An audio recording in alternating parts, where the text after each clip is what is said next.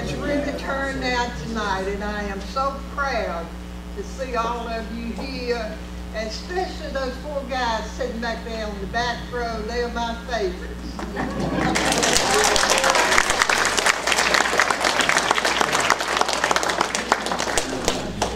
And one reason they're my favorites, my nephew works with me.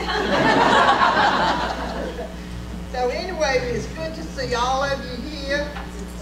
And how many of you know what you were doing on 9/11/01? All right. Don't ever forget that day, because we lost too many people. And it is a bunch that future genealogists will have a hard time tracking them down, because there's a stop in the family tree there. And somebody just walked in the door that I would love for y'all to meet, our new library director as of July 1, 2015, Jonathan Bratcher.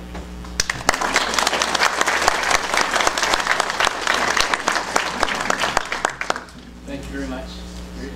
Here's 2 chairs up here. So anyway, I'm anxious to hear what Mr. Dittmar is going to talk about. So, Martha, will you please introduce him?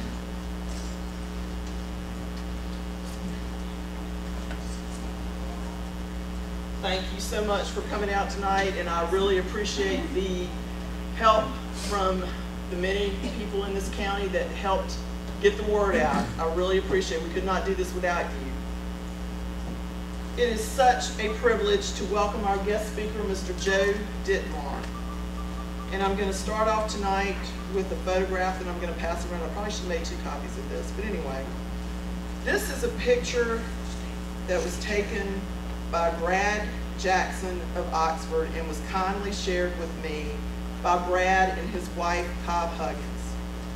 This was the scene in New York City at the intersection of Leonard Street and West Broadway on Saturday, September 1st, 2001 at approximately 6:45 p.m.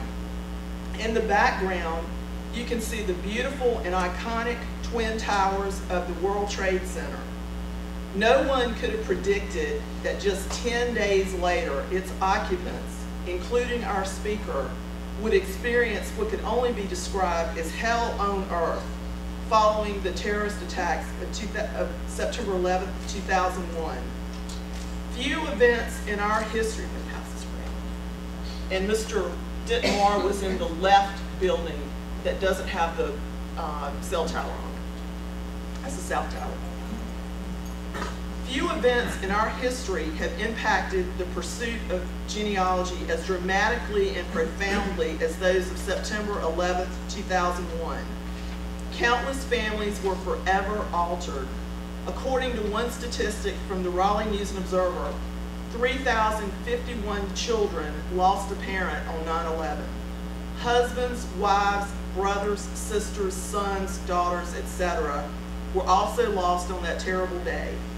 Later, widowed spouses remarried and formed new families. Genealogists will be sorting all of this out for many years and generations to come. Mr. Dittmar will present the program Lessons Learned from a Date with Destiny, an historic and inspirational view of 9/11/2001. His presentation will provide an eyewitness account of the sights and sounds from inside and outside the World Trade Center complex on September 11th, 2001. He will also reveal what really happened before, during, and after the terrorist attacks. Dittmar was attending a meeting of 54 insurance executives on the 105th floor of 2 World Trade Center on 9/11. He was one of only 7 survivors from that meeting. A Philadelphia, Pennsylvania native, Joe Dittmar has worked in the insurance industry for 35 years. He currently is Director of Property Underwriting for Rock Hill Specialty Programs in Durham, North Carolina. Previously, he worked in senior management at Colony Insurance, Lexington Insurance, Alliance Global Risk, CNA Insurance Company, and Wausau Liberty Mutual Insurance. Dittmar and his wife live in Chapel Hill and have 4 children and 2 grandchildren. He is also a founding member of the Napierville 9/11 Memorial Commission. Now, here to share his extraordinary story is Mr. Joe Dittmar.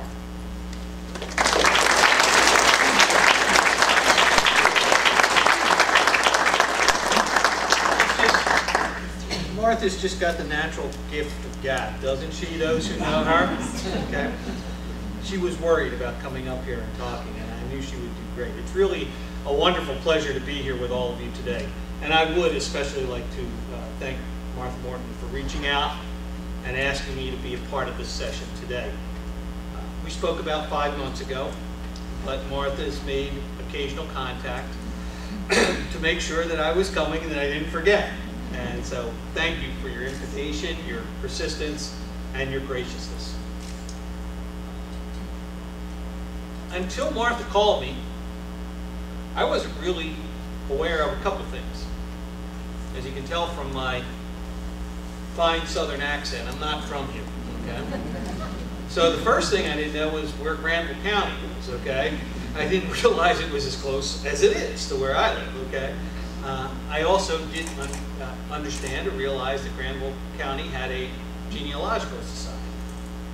You know, it's a wonderful thing to be a part of a group like that, part that sustains the historical, that they promote the educational, and they seek something that is near and dear to my heart. The ability of those in the now and the future to remember all of those from the past, to allow us all to be here today, enjoying the fruits of their labors, the freedoms and the rights for which they so passionately and bravely fought in the past. We can't learn, we can't progress, we can't survive unless we learn and remember the past. But we must apply it in a proactive and positive way to the now and to the future. And that's why the Genealogical Society is so good, and that's what it's all about. You're a shining example of all of us in this great country try to thrive and survive based on the lessons of the forebears. While I'm unsure of my historic American lineage, I do know that as a part of a historic event from which we can gain much knowledge and many lessons learned. And as you have read, heard, I was on the 105th floor of 2 World Trade Center, the South Tower, on September 11, 2001, and was a part of that day in a way I would wish upon no one.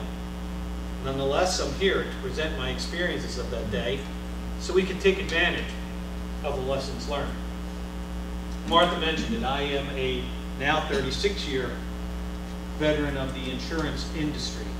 I actually went to Temple University in Philadelphia, Pennsylvania. When I graduated from college, I didn't have any intention of getting in the insurance industry.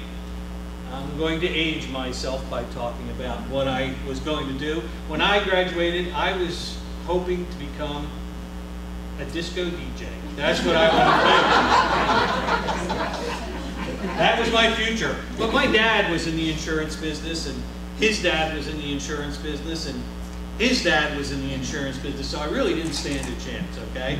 But it was a great decision made 36 years ago on my part to get into the business. It's done well by me. If you knew anything about the World Trade Centers, one of the things that you would know and realize is that the trade centers were like a mecca for the insurance industry. Virtually every insurance organization in the country, maybe throughout the world, had offices there at the trade center. So it wasn't unusual for a guy in an executive position like mine to be called to go to a meeting there. In August of 2001, Mary Wieman, an extremely powerful woman from the Aon Corporation, a woman who had smashed through the glass ceilings of what still tends to exist sometimes in the insurance industry. Mary called me in August and she asked me to come to New York I was working in Chicago at the time. She asked me to come to New York the following month to attend a meeting at the Trade Center. I didn't want to go to the meeting that Mary was inviting me to. I had a chance to go to another type of insurance meeting around the same time. The type of meeting that involves aluminum or titanium sticks about this long, little metal heads in the end, little white balls in the grass, and all of this. That was the meeting, or the type of meeting that I wanted to attend at that same time. But Mary, on that phone call, did to me what every woman has been doing to me since the day I was born. She threw good old-fashioned Catholic guilt down on my head. Sure, Joe, absolutely no problem. You don't have to attend the meeting. I mean, nobody from your company will be there. I'm sure your boss won't mind. I'm sure it won't be a big deal to him that nobody from your company will be there. I said, Mary, stop. Stop. Stop. I'll be there. I'll be there. My dad was my mentor in the business, my hero in life, taught me a lot of great things. And one of the things that he taught me is something, or an adage that probably each and every one of you have heard and maybe still use to this day. Plan your work, work your plan. Okay? And I remembered that very strongly, particularly at that point when Mary was badgering me to go to the meeting, because I thought, you know what, I can do this. I can go to New York, I can go to that meeting that she wants me to go to. The other meeting is in the same area, so I can probably go to that meeting. I come from that area, so this will work, okay? So on the Friday before the Tuesday, I went back to Philadelphia, the city that I was born and raised in, and I visited my mom and dad. They were living in the house that I grew up in at that time in Northeast Philadelphia. And on Saturday, I had the chance to visit my sister, something that I still don't do enough to this day and age. On Sunday, I went to the Philadelphia Eagles St. Louis Rams football game. I always chuckle about this because I still have my seats to the Philadelphia Eagles. I'm a season ticket holder. My son's 34. I pay for the seats. He sits in the seats. What a great deal for him. The bank of dad never closes, okay? But I had the chance to go with him on that Sunday to the game with him. And it's interesting. My son is about the same height as me, but he's in great physical shape. He is what, in essence, I would call basically a roughneck. He is a guy who works for Valero Oil. And when there's an explosion out on the pipes, he's one of the first guys to go out and figure out what's wrong, how to fix it, stop, turn the gas off, do whatever, okay? Dangerous job, just like the job that these guys in the back have, okay? It's a dangerous, dangerous job. But even though he's a little guy and whatnot, he thinks because he does that job that he's macho. He's tough, okay? So it was really interesting. We came out of the game that day and we're walking across the parking lot. And we're about halfway through the parking lot and he gives me this big giant hug. He kind of whispers in my ear, I miss you, Dad. And I push back and look and see a little tear in his eye. And I knew he wasn't crying because of the game. The Eagles beat the Rams. Everybody beats the Rams, okay? I guess it was a pretense of what was about to occur. And I just didn't know. Where did he? And he got in his truck, I got my car. Off I went to South Jersey to a beautiful Marriott Resort, Seaview Country Club. Woke up one Monday morning, had that meeting, had lunch that day, had a real business meeting in the afternoon, and then we were going to sit down for dinner on Monday night. Insurance dinners are kind of notorious because they tend to begin but never end, okay? They just go on and on forever and ever. Everybody laughing and drinking and having a good time. And I had told the women and gentlemen that I was attending that dinner with that night, listen, I got a plan. I can't stay up all night because I got to get up early tomorrow morning. That was my plan. If you've ever been to New York, if you come from New York, if you know anything about New York, the one thing you know that you don't want to have to do is drive into New York. Okay? Pretty bad, right? So I thought, you know what? I'm going to have a plan, and my plan was a good one. I said I'm going to get up early in the morning from South Jersey. I'm going to drive back to Philadelphia, park in the parking lot of 30th Street train station, Amtrak, take the Metro liner to New York City. That's what I was going to do. So I got up at 3:30 in the morning on Tuesday, and I drove back to Philadelphia, got there about 5:30. Bought my round-trip ticket to New York City. Train pulled in at about 6 a.m., ran down the steps, took off my suit coat, took off my backpack. I don't carry a briefcase, I carry a backpack. Took out my laptop, turned it on, sat down, got in the train, settled in, and did what all of us insurance executives do at 6 a.m. in the morning on the Metroliner train to New York City with our laptops on our laps. I fell asleep. It was 6 o'clock in the morning. I was tired. And off we went. And we were about 2/3 of the way up when my cell phone rang. Cell phones. I always tell people, you know, it's amazing. When they rewrite the history books within the next 10 to 25 years, cell phones will then be in there as one of the greatest inventions ever made.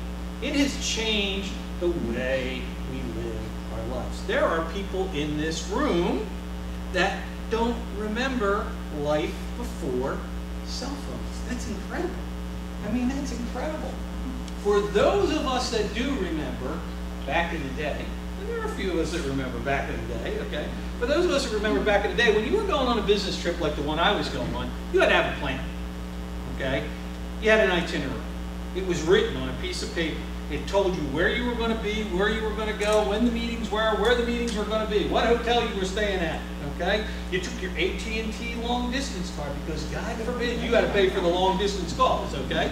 You had a plan, and everybody knew what that plan was. But with cell phones, you don't need to do that anymore. Wherever you are, that's where you'll be. Just hit me up on a cell phone. It's no big deal. Just call me. So before this trip, I had said to my wife, hey, I'm going back to Philadelphia, seeing the family, going to the game with Joe. Got a meeting in New York on Tuesday. I'll be home Tuesday night. Love you. That's all I told her. So, you thought I forgot. I remember where I was. When I was on the train. I was fast asleep. We're about 2/3 of the way up to New York City. And my cell phone rings. I answered, hello. It was my wife. And she said, oh my God, I'm sorry. I didn't mean to wake you up. And I said, no, that's okay. They said, the train's about to pull into Newark, and I got to get off. She said, Newark? I thought you said you were going to New York. And I said, yeah, I am. I said, but it's a lot easier to get to the World Trade Center if you take the PATH train from Newark right into New York City, because it stops right underneath the Trade Center. So that day, I told my wife exactly where I was going to be. And I dutifully got off the Amtrak train with thousands of other New Jerseyans and made my way into New York City. And when we got into the Trade Center, the South Tower, Two World Trade Center, it was kind of interesting. The people that were in charge of security in those buildings were incredible. They knew how to handle people and how to handle the security of the buildings. And I think the 1993 bombing made that a reality for those folks, okay? But they just seemed to have this knack of being able to know who did and who didn't belong in the building just by looking at you. No identification, just by looking at you. Do you know that there were as many as 25,000 people in each of those buildings at any point in time?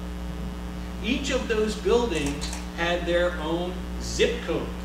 That's how big of a community this was, okay? It's unbelievable, okay? So these guys were great. They seemed to know. I walked in. I, honest to God, didn't have a big shirt on that said Philadelphia or anything like that. I mean, this guy knew I didn't belong. He kind of waved over to me, and I did what I was supposed to do. Went over to his desk and identified myself with my driver's license. He took my picture electronically. He transferred that picture onto a little plastic card. And on that card, besides the picture, was my name, the name of the company that I was going to visit, Aon Corporation, the floor that I was going to, the 105th floor, and how long the card was for. It was good until September 12, 2001, and a barcode. And the barcode was the most important thing on that card. Not just because it contained all that other information I just mentioned electronically, but also because that was the way you would swipe your way through the electronic turnstiles that separated you from the elevators in the building. Both buildings were identical. Both buildings were 110 stories high. The 110th floor in the North Tower was the Windows of the World restaurant. and unfortunately it was open that morning. The 110th and the 106th floors in the South Tower, the building that I was in, they were observation decks. And thank goodness it was too early in the morning for them to be open. The other floors that I did not mention above 105, in each of those buildings, heating, ventilation, air conditioning, elevator equipment, cabling, so on and so forth, no human beings. We were about to swipe our way electronically through the electronic turnstile to go to the 105th floor in the South Tower, the highest occupied level of the building at that time. When you got through those turnstiles, you had a choice. To the right, a bank of elevators that serviced all the floors between that lobby and the 77th floor. To the left, a bank of bigger elevators that could hold more people that went on an express basis from that lobby to the 78th floor sky lobby level of the building. And that's exactly what it was. It was a second lobby in the building. You go up to 78, and then you'd get on another set of elevators that would service everything from 79 all the way up through 110. And we did exactly that. We got up to the 78th floor, switched over, got onto the elevators, up to 105, and when the doors at 105 opened up, there was Mary Weeman, the woman that had shamed me to attend this meeting, okay? And it was kind of a surreal moment, because in one hand, she's got a spray bottle of Murphy's Oil soap, and in the other hand, she's got a rag. Now, Mary wasn't Susan Homemaker by any stretch of the imagination, okay? But this was how important this meeting was to her. She wanted everything perfect, right down to the furniture inside the enclosed conference room that she was about to take us to. That conference room was, wow, almost identical to the size of the room we're in here today, okay? But different from this because it was an enclosed conference room, 4 walls, no windows, 1 set of doors. The meeting was supposed to commence at 8:30. I've been in the insurance business for 36 years. There's never been an insurance meeting that's ever started on time. This day was no different. 8:30 kind of came and went, everybody drinking their Starbucks, talking about kids playing soccer, doing whatever, okay? And at about 8:48, the lights flickered. That's it. Just a flicker of lights. We couldn't see anything. We didn't hear anything. We didn't feel anything. Just a flicker of lights. Almost immediately, a guy by the name of Rick Blood from the Aon Corporation came bounding into the room and he said, "Hey, there's been an explosion in the North Tower and we've got to evacuate." 54 intelligent human beings all in the same room, all at the same time, and we all did the same exact thing. We're fine. We're fine. It's New York. Stuff happens. Wasn't exactly the word we used. Stuff happens. We're going to have our meeting. Let us go. We're going to be fine. And he looked at us and he had kind of a lost look in his eye, and he said, no, you don't understand. He said, I am a volunteer fire marshal for the 105th, 104th, and the 103rd floors. I can't leave until everybody leaves, and I want to leave. And I know that Rick got everybody out of that room that day, because I was the last guy out. He proceeded to escort us all to the nearest fire stairwell inside the building, closest to where we were. And that's where he told us that we were now going to walk down 105 flights of steps. Oh yeah, what a bunch of happy campers, okay? And, you could just see everybody was annoyed. They all did the same thing. Every one of us did the same thing. Went into our pockets, to our left or our right, to our holsters, wherever, and we pulled out our cell phone. We were going to call somebody to moan and groan about the fact that we couldn't have our meeting. And something interesting really happened on the way to the cell phone. This was back in the day when everybody had a flip phone. If you still have a flip phone, shame on you, okay? But anyhow, this was back in the day when everybody had them, right? You'd flip them in, they'd turn it up, boom, and they'd go on. Everybody was doing that, and something really interesting was going on. No service. No service. No service. You saw the picture that Martha passed around, and you would realize that the North Tower, the first building that was struck, held the main cell tower for all of southern Manhattan. Cell service virtually interrupted. And for those of you old enough to understand this, I'm sure you're thinking to yourself, get on a landline, okay? Somebody will explain landline to you, okay? Get on a landline, you'll be fine, you know? You can call whoever you need to call. And that's really a smart thing to think about, except think about this. Everybody that's in New York is now on those landlines trying to call their mother, father, sister, brother, aunt, uncle, whomever, to let them know that they're okay. Even more incredibly, but very believably, this is no stretch. Everybody in the world that knows somebody in New York City, everybody in the world is now calling in on those landlines to find out whether their mom, dad, sister, brother, aunt, uncle are okay. Landlines are overmatched, couldn't handle all the traffic. Cell service virtually interrupted. You've had the great privilege of serving this country in the armed services. You know what you do when you attack the enemy? First thing you do, cut the lines of communications. And that's exactly what happened. So now you've got this 54 group of type A personalities all standing at the stairwell in 105, and their cell phones don't work, and they can't communicate. So now they're doubly perturbed, okay? Another word that I didn't use, but okay. Everybody's a little bit nicked about this whole thing. And I'm sure you're thinking to yourself, well, you know, didn't you know what was going on? And that's exactly the point, folks. Each and every one of you knew way more what was happening inside and outside those buildings than any of us that were right there. We had no clue. Not a clue. We started to make our way down those stairwells.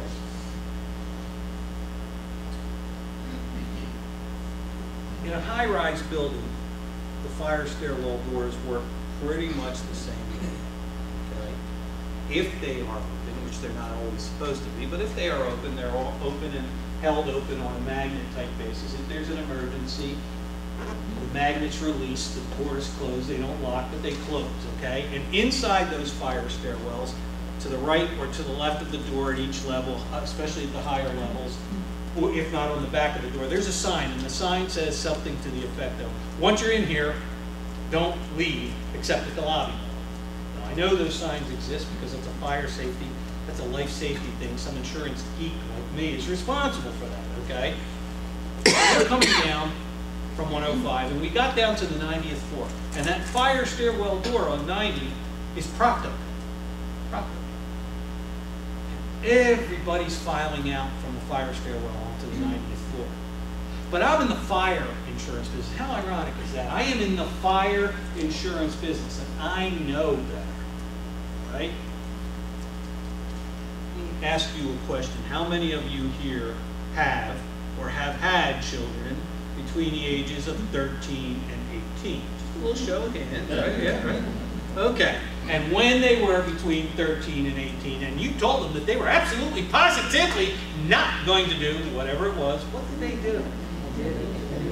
Amen. Okay. Well, you can be 45 and be just as not so smart sometimes. I followed everybody out of that fire stairwell and walked onto the 90th floor, and I got to tell you, that's where I experienced the worst 40 seconds of my life. To look out those windows to the north, to see these gaping black holes in the sides of that building. Gray and black billows of smoke pouring out of those holes. Flames redder than any red I had ever seen before, licking up the side of the building and beyond the roof level. And if you remember, it was a crystal clear September day that day in New York City. And I remember looking out and being able to see through that smoke, through that fire, into those huge black holes, and seeing the fuselage of a large plane lodged inside the building. And my first immediate thought was, my God, how could the pilot have missed that building? And the fact of the matter was, he didn't miss. He didn't miss. And to see all that, and to see furniture, paper, people being pulled out of the building against their will was an incredible, awesome, gruesome sight. I was so afraid. I'm looking at this thing, and I knew it wasn't a made-for-TV movie. I knew it wasn't an Xbox game. This was reality. I just didn't want to be there. I wanted to leave. Two honest feelings took over my being almost immediately. The very first one that came into my heart right away had to do with me remembering a Friday afternoon in boys' religion at St. Anselm's School when I was in the 8th grade, and Sister Joseph Regina was teaching us this religion, and it was the Friday before a New York Giants Philadelphia Eagles football weekend. Big deal in Philly, big rivalry, okay? And I remember Sister talking to us and saying to us, boys, you got to remember, you got to love God. You got to love your neighbor. But I think it's okay to hate New York. I remember her saying that, and I remember how much I hated New York at that very, very second, and I thought, oh my God. But another a feeling took over my being, a much more honest one, and one that each and every one of you have had. Yes, gentlemen, even you have had this, whether it was yesterday, a year ago, a decade ago, a minute ago, that pit of your stomach, I want my mommy food.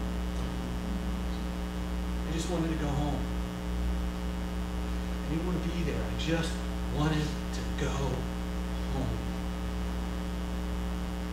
And I turned to leave, and Lud Picaro was right behind me. Lud was with the Zurich Insurance Company. He was this huge human being. He was a middle linebacker, all-American middle linebacker at University of Pittsburgh when he was a kid. And I almost knocked him over with my stubby little body because I was in such a hurry. And he put his big, giant hands on my shoulders. And he said, what are you going to do, man? And I said, I'm getting out of here. What are you going to do? He said, you know what? I'm doing the same thing. But before I go, I'm going to go to the restroom. That simple decision to use the men's room cost Lud his life that day. That simple decision.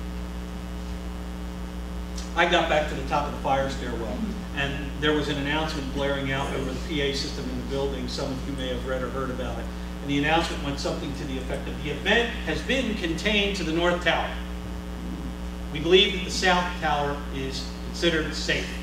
We suggest that if you work in the South Tower, you return to your workstation.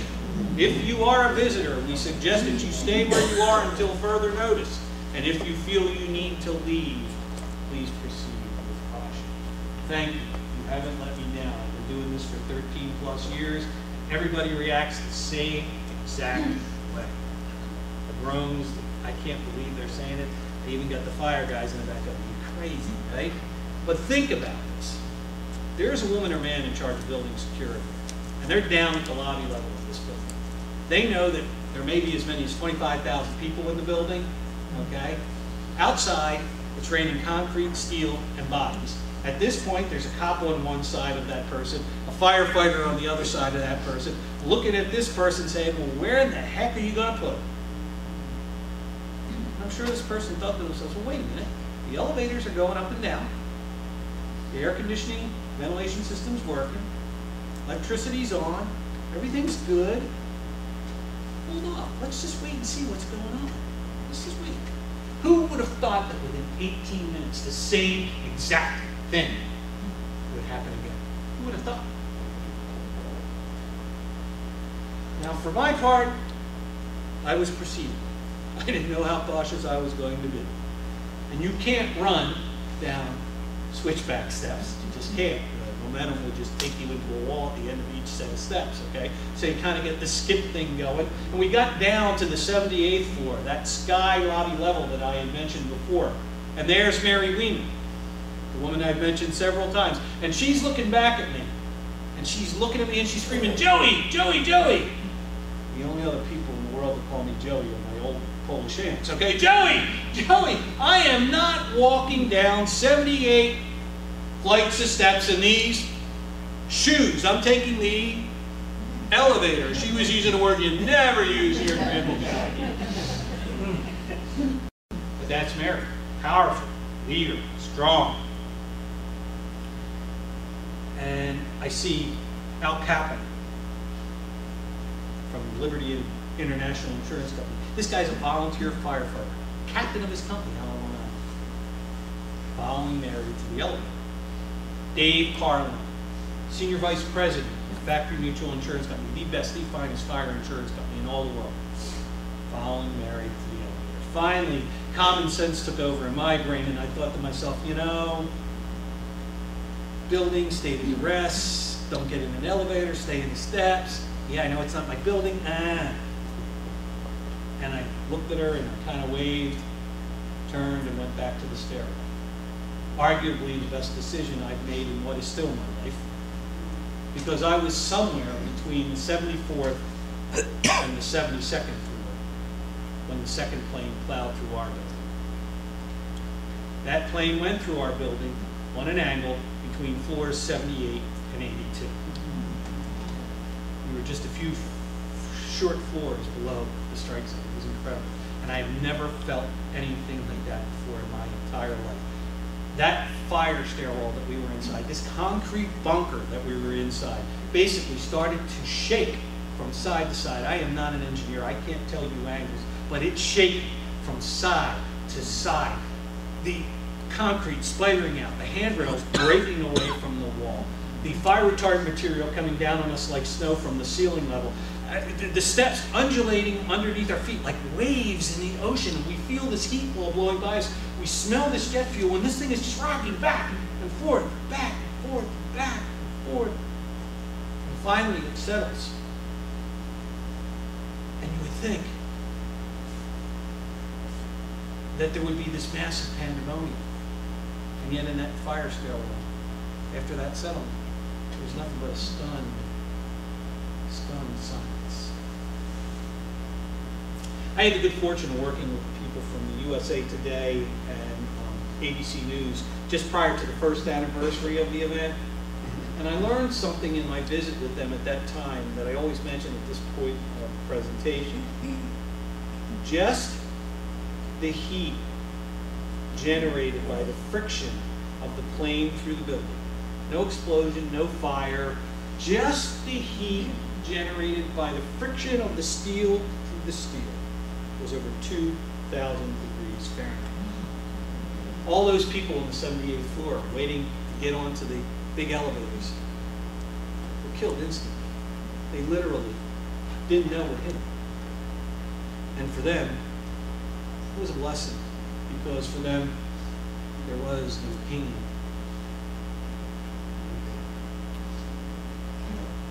For those of us that were by, it became kind of an anxious moment. We really didn't understand what was going on. We were all playing the conjecture game. Well, we saw a plane in the other building. Maybe a fuel cell exploded. That's what shook our building. That's why we smelt that jet fuel, felt that heat ball blowing by. We didn't know. We didn't understand. And we all tried to get on our phones again to try to call and see what was going on. And the cell phones didn't work. And actually, that was good news at that particular point, because that was one of those few times where ignorance was bliss. What you didn't know couldn't hurt you. So all we had to concentrate was on getting out. And I did see something almost immediately that most of us don't get the chance to see as often as we would like. But you usually do see it in a great state of an emergency. Human nature at its finest. It's amazing when you have to really do something important. People do come through. Some of you here are probably or have been teachers, right? And you live by that old adage of 95% of the problems are caused by 5% of the kids, right? That's true in life too. Human beings are good. Human beings are good. We just at our heart and our soul want to do good. And we saw people right at that very moment begin to help other people in need. There were people that were overweight. There were people on crutches. There were people that were coming into there on wheelchairs. There were people that were just totally afraid. And human beings, just like you and me, just like you and me, started to help these folks to the best of our ability. Help them down the steps, try to coax them down. Some of the observations on the way down that fire stairwell were kind of comical. I mean, at one place, in one time, I had never seen so many pairs of women's shoes. Now you think about it, you're 70 flights of steps above ground, you're in 3 or 4 inch heels like they say in New York, forget about it. A lot of barefooted women that day. If you wanted a new laptop computer, that was your day. There was more electronic equipment ditched in the side of that fire stairwell than in a bankrupt Circuit City store. There were backpacks, overcoats, briefcases, bags of food, you name it, stuff just ditched to the side so that you could lighten your load. And everybody was heading in the same direction, so egress was pretty good. 2, 3, in some places 4 people walked, okay? Everybody moving along, everybody going in the same direction. Until the 35th floor.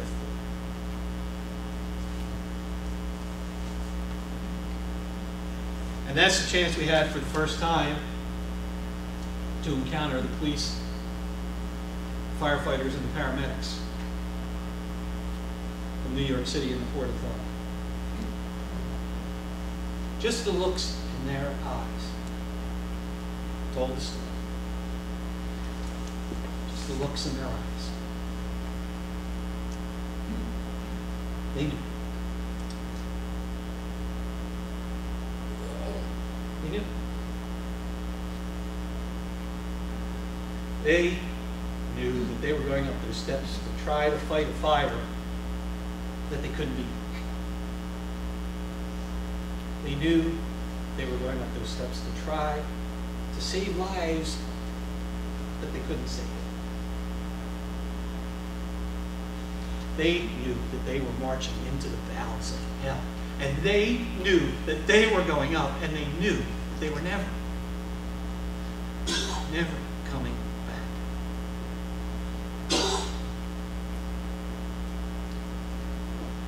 They knew. They knew. I ask you, could you be that brave? Could you be that strong? Right at that same time, but there was a guy who was walking along with us, clearly a maintenance guy from the building. Brown shirt, blue yoke, name tag over the pocket, name I never got. And he was carrying along with him the entire time one of the most annoying inventions God ever allowed us to create, the next telephone with the walkie-talkie feature, okay? And this thing had been incredibly quiet the entire walk down. And all of a sudden we see the cops, the firefighters, the paramedics approaching us. And this thing starts to belch and beep and make all kinds of electronic noises. And we hear this voice scream out, we're on 82, we don't know what we're going to do, we can't get down, we don't know what we're going to do. And this guy, he's right to my left, he stops, turns on the balls of his feet to go back up the steps. I looked at him and I said, what are you going to do, man? And he looked at me and he said, you know, I don't know, but I'm going to save my friend. I submit to you, that nameless maintenance man, that is a true American hero. That man who was willing to lay down his life to save that of a friend. He's someone who should always be remembered. I just can only hope that the cops and the firefighters turned that guy around that day and made him leave the building. When we got down to about the 18th floor, we came in contact with the next person that really stuck in my memory, and he was on the 15th floor, but we heard him on the 18th floor because he had a bullhorn, an electronic megaphone, okay?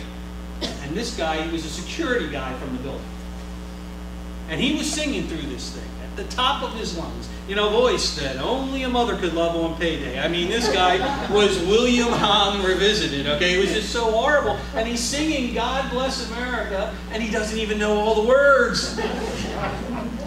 But every once in a while, he'd stop his singing, and he'd yell out, this is a day you're never going to forget. You'll always remember where you were on September 11th. This is a day that's going to go down in history. You all know the story of the Titanic, right? Okay?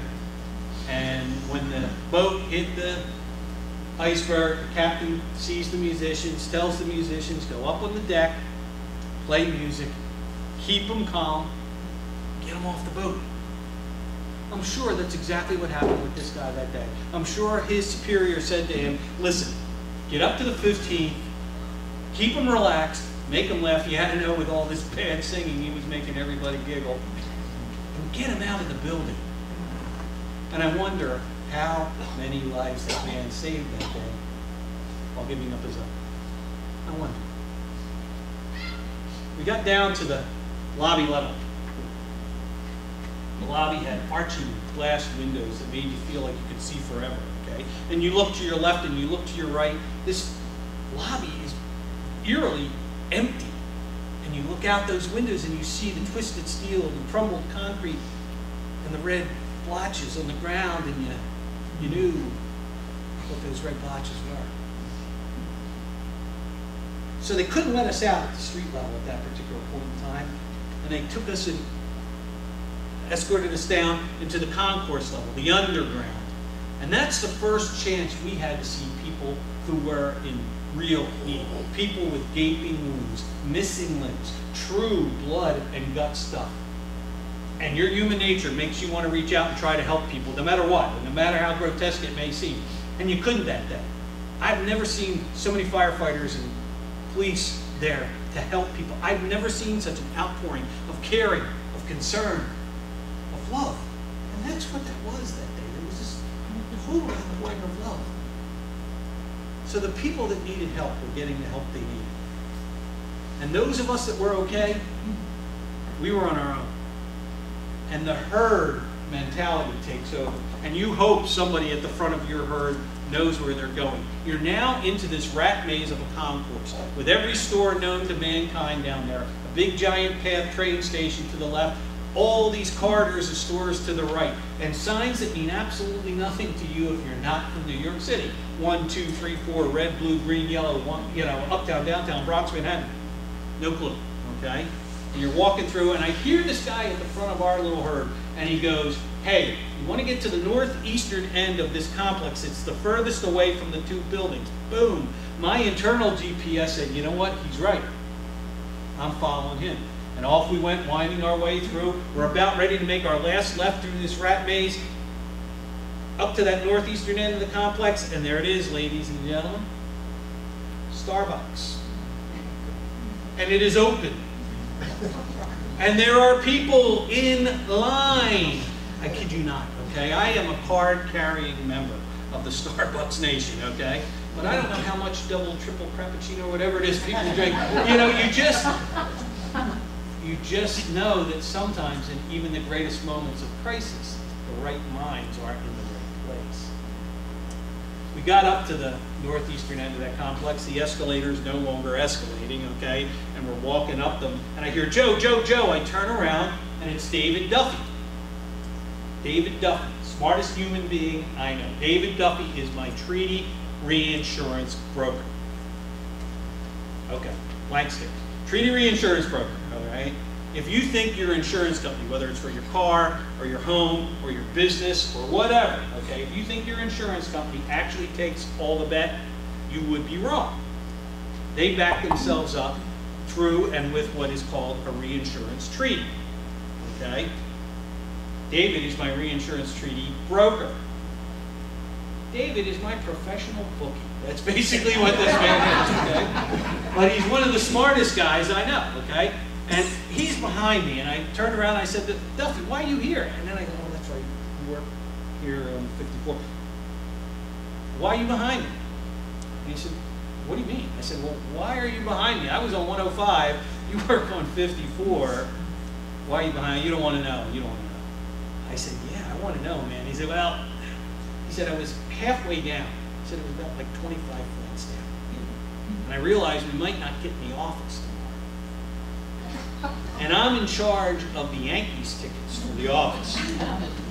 The smartest human being I know went back up 25 flights of steps to get the Yankees tickets. I could have understood if they were Tar Heels tickets, but Yankees tickets, okay? Wow. But there was a reason for this. We went out in the building together. They're bobcat bulldozing back everything, and I mean everything. It is one unbelievable sight. Every uniform known to mankind out there screaming at us, run, run, run, don't stop, don't stop. And you get across the street in front of Trinity Church, and you have your Sodom and Gomorrah moment, and you stop, and you turn, and you look back at these two pillars of unbelievability. This ticker tape concrete, steel, and glass. And we're looking at this, and Duffy said, what are you going to do? I said, I don't know, man. I was supposed to get back on a train, go back to Philly, get in a rental car, drive to the Philly airport, fly back. I don't think that's going to happen.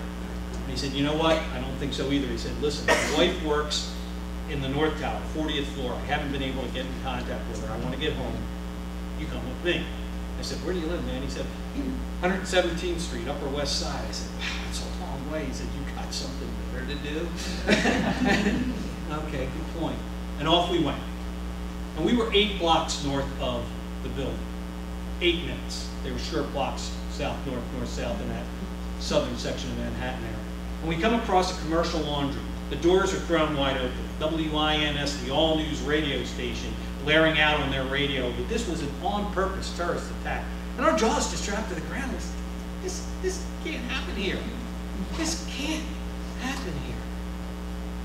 But right at that time, we heard the sounds that are the sounds that, for a lot of us that were there, are what we hear first thing in the morning and last thing at night. First, the unmistakable sound of twisting steel on the crumbling concrete of what once was the South Tower, the building that we had just been in 8 minutes prior, coming to the ground.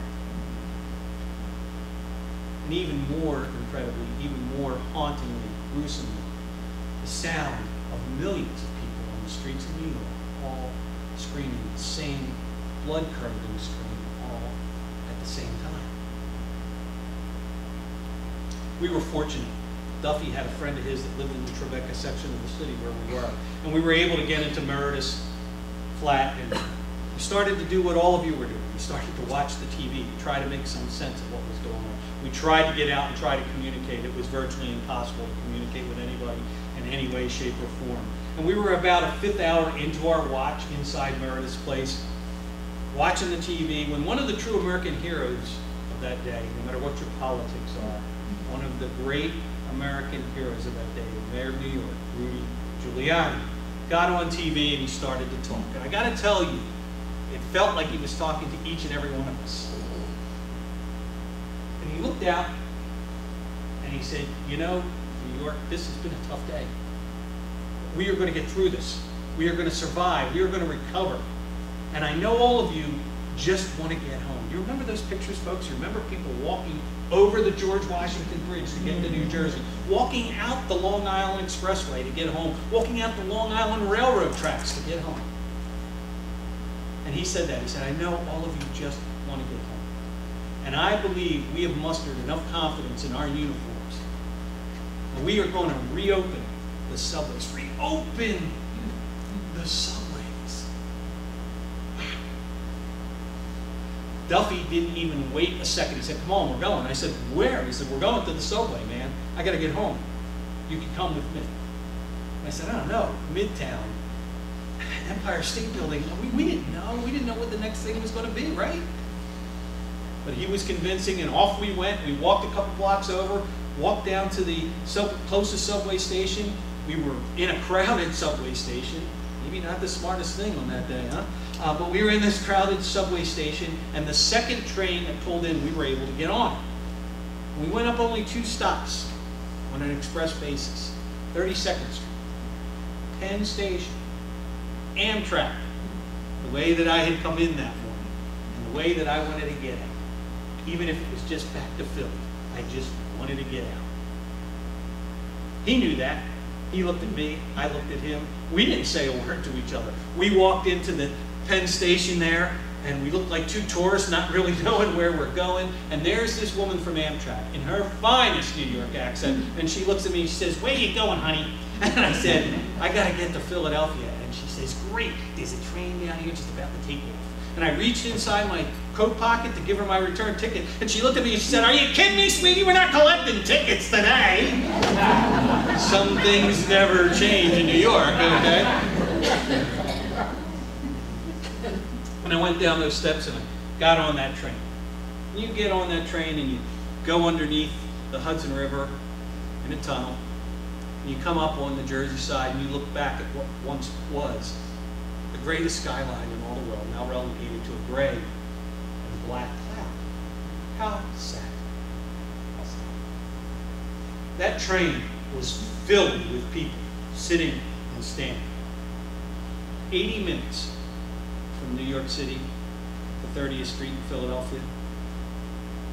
Not a word was spoken. Not a word. What were the words to say? When we got down to 30th Street, I got out of the train, found my rental car, decided to go up to my mom and dad's house.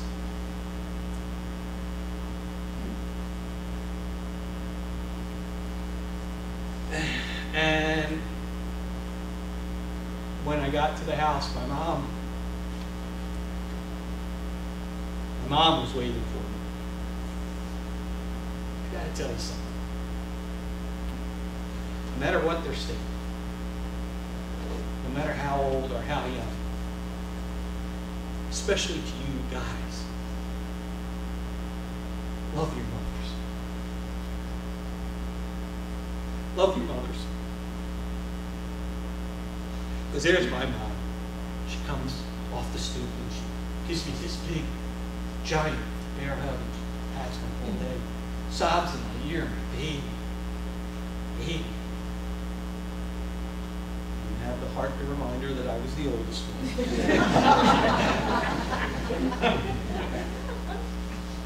But my mom did for me at that moment what she's been doing for me all her life, even to this day. She helped me, and she loved me. And that's what I needed right then, was my mom's love. And she helped me into the house, hit the living room floor. Started to watch TV, passed out, I don't know, mental exhaustion, physical fatigue, whatever. And about 2 in the morning, I feel this kick in my side. Rub my side, push my glasses back, look up, open my eyes. My father's hovering over me, and he says, "Well, aren't you ever going to go to bed?" And I went, "Oh my God, I'm 17 again." But I did what he told me. I went upstairs, got a couple hours of sleep, woke up early the next morning, called the office to let them know that I wasn't going to be in. And it was a good thing, because they thought I was dead. And I had that rental car. And I lived in Aurora, Illinois, just west of Chicago. And I was going home. And if any of you in here are cops or no cops, I'm going to apologize now, because I made the 14-hour trip in 11 and a half hours. I just wanted to get home. I just wanted to get home.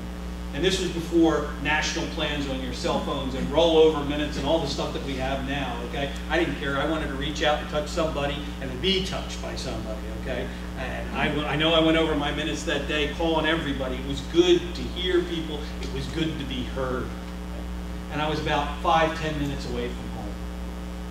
And I called my wife for probably what was the 50th time at that point, and I said, "Hey, I'm almost there." 5-10 minutes away, and she went, okay. I said, "Something else going on?" And she said, "Well, actually, they're having a mass at Our Lady of Mercy Church." And I said, "Stop." She said, "What?" I said, "It's a good day to go to church. I'll meet you there." And I pulled down the old road, and I went to go pull into the parking lot of the church, and you would have thought it was Christmas. No room at the inn, okay? And I had to park illegally on the street, so once again, I'm sorry. And I don't know whether I was more afraid the day before or the moment that when I opened up the back doors of that church and would stare in and see these hundreds of pairs of eyes all staring back at me, knowing where I had been. And I looked over to the right, to the pew where we always sit. We're Roman Catholics, we always sit in the same pew, okay? And there is my wife, a couple of my kids, a couple of my friends. My wife loves to talk, but she's not a demonstrative person. She would never do what I'm doing here tonight. So it was incredible to look over and to see that woman jump over the back of the pew, run to the back of the church, and give me the greatest hug and a kiss that a man could ever want. And I knew at that moment that I was home. Home. And so that is how this story goes. The lessons in this story are varied and many, and all have pertinence not just in what we do, but what we are as Americans and citizens of the world. In the first lesson, there are no guarantees. 3,000 innocent souls showed up for work that beautiful September morning, leaving behind spouses, children, partners, and friends. And for some, the simple decision to show up for work meant that they never got the chance to say goodbye or I love you to those friends, family, children. Don't take anything for granted, ever. And don't put off expressing your love for those you care for, because they need and you need to hear it and say it every day. Amen.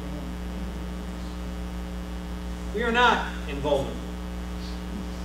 In the most violent way, we found out as Americans that there's no magic wall in the middle of the Atlantic Ocean that keeps us any more protected from the forces of evil than any other citizens of the world. It's not safe, it's not wise to assume any level of impenetrability. But we also must not live in fear. Rather, we need to recognize those who try to hurt us, and we need to be aware of their causes and their actions, and we need to pre-act, not react accordingly. Yeah, we need to be on guard, but we need to be who we are and want to be, freedom and liberty-loving citizens of the world. The most important lesson, yep, it's coming because I know you know it. Don't sweat the small stuff. We are all typical Americans and humans, and we can all tend to overstate or overreact to things daily. Yet, in the big scheme of things, all that counts at the end of the day is the love of those who count the most. So if you go back home tonight, and you go to watch the NBA Finals, and your cable isn't working quite right, that never happens, right? Or if you show up for work tomorrow and the boss got a little bit of a tone to her or him, okay? Or if you get home and you got that 17-year-old and the pair of jeans that you told them to move 15 days ago is still sitting in the same spot, that never happens, right? Keep it all in perspective. Get out in the air, get out in the sunshine every day. Genuinely greet others you know and work with. As a practice, clear your mind for a few minutes of the minutiae. Try not to clog your heart and your mind and your soul with things that really don't matter. Because in the end, it's you, those you love, and the big boss, whoever that is for you, that counts the most. So don't get boxed up by the things that don't matter a lot. You know, just being here is a blessing. And because there is no guarantee of tomorrow, you need to live life to its best and its fullest. I've learned this in a way I could wish upon no one. But I pass it on to you so that you may take advantage of my lessons learned. I don't do this for fame or fortune. God knows I don't do it to feel cured of what just breaks my heart again and again. I don't do it for monetary gain. I don't accept payment for my presentations. I do it because I believe that as a person who's been part of a historic event, it is my obligation, it is my duty to tell the story so that the 3,000 who lost their voices that day can once more be heard. And so that their spirits, so senselessly dashed that day, can once more rise and remind us that while they may have lost their lives, those lives were not lost in vain. And while I seek no payment, I do ask for payment from each and every one of you in one way, and in one way only. To always remember, and to never, never forget. God bless Oxford. God bless North Carolina. God bless America. Thank you.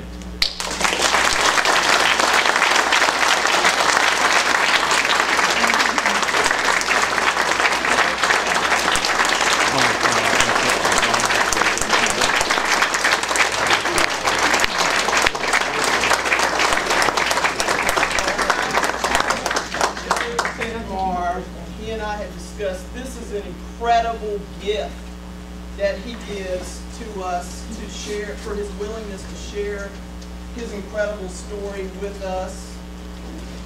We honor you and we applaud you. It takes an extraordinary amount of courage to relive such a traumatic event over and over again in order to educate and to shine a light on one of the darkest days in our history. Also, we applaud not only your extraordinary courage, but your willingness to be a voice for those who were lost and who have been rendered voiceless, reminding us to always remember and never forget. Thank you so much. It has been an honor to work with you. Thank you so much. I appreciate it. I hope this will remind you of the good people of Granville County. It absolutely will, and I now know where Granville is.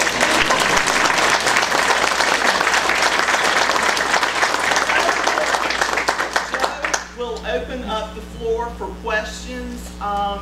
In order that we can get to the maximum number of people who would like to ask questions, if we could just keep it brief so we can move it right along. Thank you. So, who's going to be the first one to break the ice? Oh man, there you go, okay. Did you have nightmares over this? Did I have nightmares? I'm fortunate. I think that because I do all this talking, that's my catharsis, and as a result, I've really been able to avoid any kind of scary nightmare. I've had two very vivid dreams very early on. Both were with Mary, a woman I've mentioned several times, and in both those dreams, she was in the room with me, in my bedroom with me, and looking at me and saying, "It's all right, it's all right." So I don't know if that was a dream or if it was something else, but those were the only things I had that were really, really related, and I'm very, very fortunate. But that's because I tell people all the time, you think I'm doing you a big favor by being here today and telling you the stories that you don't get it. You're helping me. You're helping me. Yes, sir.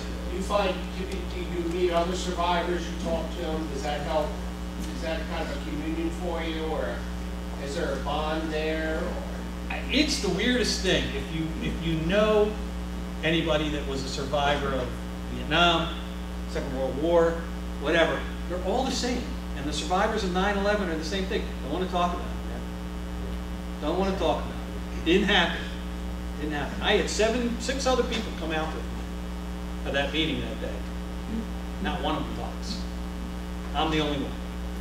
Duffy is one of them, and Duffy looked at me, and, he's an 8 because he was not in the meeting, but he's another guy, and he said, "You do all the talking for us, Joe. I'm not going to do it." He says, "I just got to forget it. I can't think about it anymore." One of the guys that was in the meeting with me was my boss from a previous job. As a matter of fact, he had hired me twice, proof positive that he wasn't too smart. But when I got out of the building, went home and did all the things I had to do and started to recover from this mentally. And within a week, because I lived in the Chicagoland area, Oprah reached out. And I was on the show 10 days after the event. During that process, and talking about the story, I mentioned that my old boss, Fred, was in the meeting with me. I got a call from him the next day, another survivor. And he said, "I'll kill you, man." I said, "What are you talking about?" He said, "You said my name on TV." I said, "What are you, am I supposed to, protect your copyright or what?" And he said, "No, man." He says, "I didn't tell my mother I was in there. Now my mother knows." And, and I'm like, oh my God. But survivors are a funny lot. It's been taken. I belong to a survivors organization based out of Chicago because that's where I was living at the time. And we're getting more and more people to call and talk to us every day. But it's like the VFW. It takes a while. It just takes a while. So right now, there isn't a lot of comfort in that camaraderie between survivors. Believe it or not, we get more camaraderie and more feedback from families of victims, people who lost somebody, because they glom onto us survivors as, well, you are who I used to have. That's it. You become a replacement, so to speak. But that's a great question. Sorry, I've carried on so long. Yes, ma'am. Have you been back? Oh yeah, I've been back. The insurance business makes me go back. Okay, there's still so many companies and whatnot that are there. It's painful every time. Okay, but I find myself walking through or around the memorial. I find the new memorial magnificent. What I found is even more magnificent was the construction prior to the memorial. Because to me, that was the true ground zero. That crumbled mess in the middle of New York City was true ground zero. And if you remember, they had that construction site fenced around with metal fencing. And to the outside of that metal fencing was scaffolding with wood, a lot of wood, okay? And that wood was bare. And there were people that would write on that wood with Sharpie pens. I love you, Mommy. I miss you, Daddy. Little teddy bears, little flowers. That was ground zero. That was ground zero. But I do go back. I do walk around. I do think. I'm not going to stop. That's what they wanted me to do. They wanted me to stop. I'm not going to stop. Not ever. There was somebody back there. That was the same question. Same question. Yes, sir. I think many of us have the impression that one reason there were so many fatalities was that stairways were blocked. There was just no way out. Could you elaborate on that a bit? Yeah, sure. If that happened, I didn't see it. And the reason that I didn't see it was, let's think about where I was. I was on 105, the highest occupied level of the building. We were the last guys out, okay? So by the time that we got down to all these levels, all the people that had been in front of us were gone. And remember, it wasn't until the 35th floor that we encountered the cops and the firefighters coming in the other direction. So a lot of people had a head jump down those fire stairwells with really not much interference. And as I had mentioned, 3-4 people wide. So I think what happened in '93 made them realize you got to sound the alarm quickly, you got to keep people moving, you got to keep the flow going, and they did an unbelievable job. If you remember, right after the buildings were struck, and they started to collapse, there was conversation on TV about 10, 11, 12, 13,000 people. They didn't know, they didn't understand how many would be dead. And less than 3,000 people trade sites. It's a miracle. An absolute miracle. Do you accept that figure? 3,000, 3,200? Yeah, oh yeah. Yeah. We're still trying to identify some of them. Of the 47 people that didn't survive our meeting, only 36 have been identified, and they're still combing through the remains that are left in the mausoleum now at the museum every day and doing DNA testing so that they hopefully can find others that, because for the people that haven't had that, there's no closure. We're still waiting for the word. It's pretty incredible. So this gentleman wanted to ask something. Yes, yes, sir. I admire your courage, and from your discussion, I'm amazed at the amount or lack of amount of panic that happened coming down the stairs. That's amazing. Here's what I could say to that. Because you're right. Pretty amazing. My father-in-law just passed last November. Saved 4 men in a field during the Battle of the Bulge. He didn't get scared. He did what he had to do. And that's what I saw that day. I saw people just doing what they had to do. You don't think about it in those moments. You know what I mean? It just gets to a point where you say, all right, I'm getting the hell out of here. That's really what your mind is saying to you, you know? And you think to yourself, okay, what's going to stop me? There's nothing going to stop me. I'm going to get through this. Look, that person over there needs help. Hey, come here. I'm going to help you. Let me hold your hand. Let me hold your arm. You know, it looks like you're struggling. Hey, just you're crying. Don't cry. We're going to make it. We're going to be okay. This was what was going on. There was no time to panic. We're busy. It's a great point. We didn't see it. But we were very lucky we didn't see it. Yes, ma'am.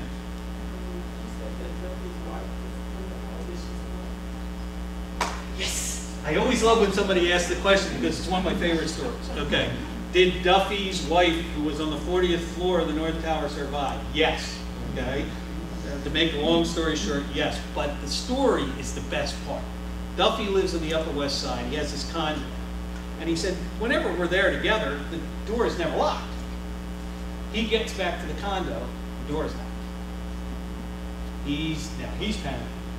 He's thinking, oh boy, Michelle didn't make it back. He said, I was afraid. He even put the key in the door, and it's shaking. He opened the door, I push it back an inch. I look through, he goes, looks through the great room, sees into the kitchen, and there's Michelle. And what happens after that is like the greatest chick flick moment ever. Okay? She comes running from the kitchen. He comes running from the door. They meet in the middle of the floor. They're crying and they're hugging and they fall to the floor and they're crying and hugging and crying and kissing. And she pushes him back right in the middle of it and says, "Where the hell have you been?" And he said, "See, husbands are never, ever right. They're always wrong. Whatever we do." It was a great moment. It was a great moment. Now, unfortunately, Michelle and Duffy are no longer married, okay? But it wasn't 9/11 that broke them up. They have other babies, okay? But Duffy has henceforth remarried, has 2 children, and I'm real happy for him because he needed that. He needed a change in his life, and he got it. So good for him. One more question. Dun dun dun dun. Let's go all the way to the back.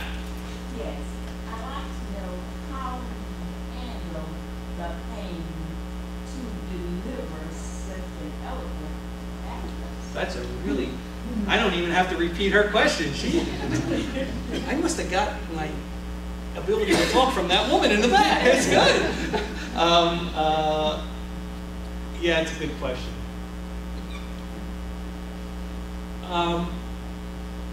I did my first presentation almost exactly a year after the day.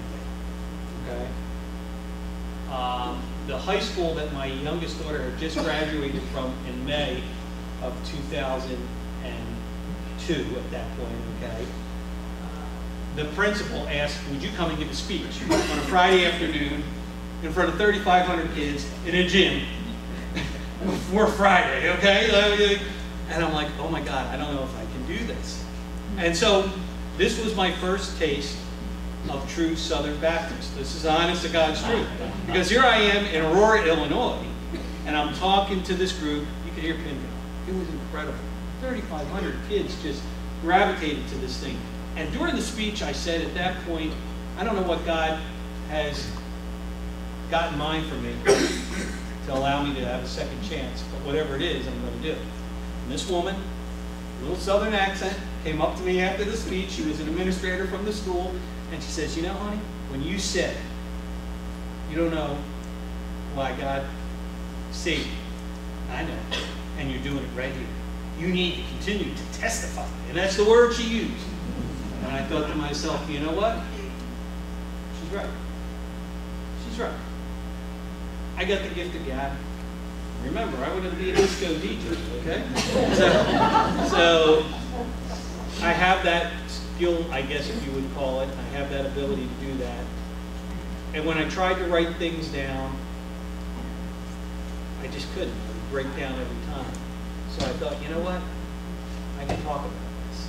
And like I said to you, and it's a great way to end this, you're doing me a favor. And I love all of each and every one of you who I'll never meet. I love all of you for being able to do that for me. And I want to say something because I love to pick on the younger people. It's not fair because we pick on younger people all the time, don't we? You guys, whether you want to hear it or not, it's hard for us to say. It's hard for you to hear. But you're our future. And we're dependent on you. And our generation maybe hasn't done such a good job sometimes. God, look at the news. We prove that every day. We count on you. We love you. We love you. You just need to know that. You just need to know that we do count on you and we do love you. Right?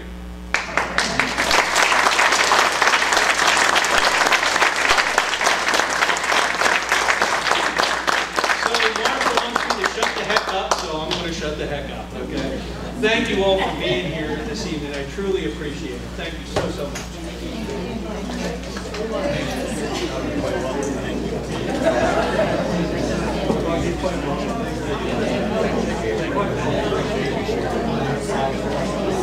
Thank you.